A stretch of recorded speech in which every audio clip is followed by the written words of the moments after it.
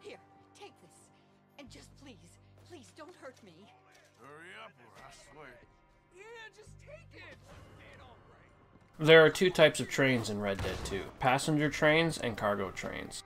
While both types can be robbed, only the passenger train will actually earn you any significant amount of income, usually in the $200 plus range.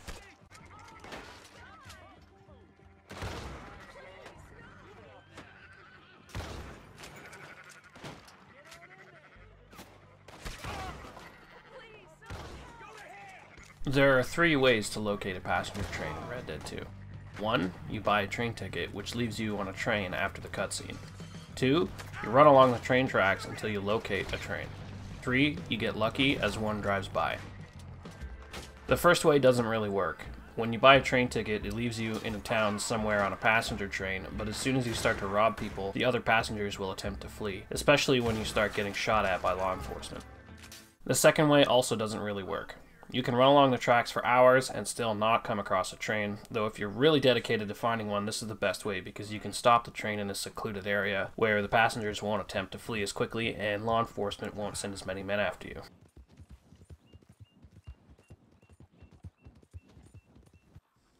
The third way is the best way to rob a train.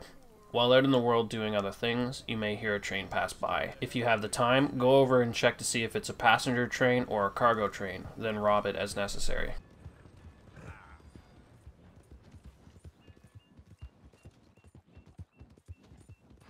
The best way to go about robbing a train is to get to the train engineer as quickly as possible.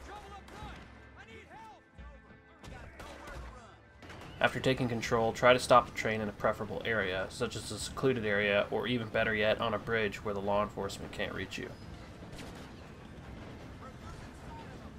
From there, you will make your way to the back of the train, killing security guards and robbing people as you go along. You need to give me all your money now. Here, take it.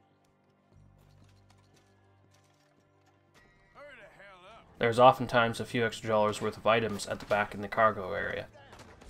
Your average train robbery will net you somewhere in the vicinity of $200.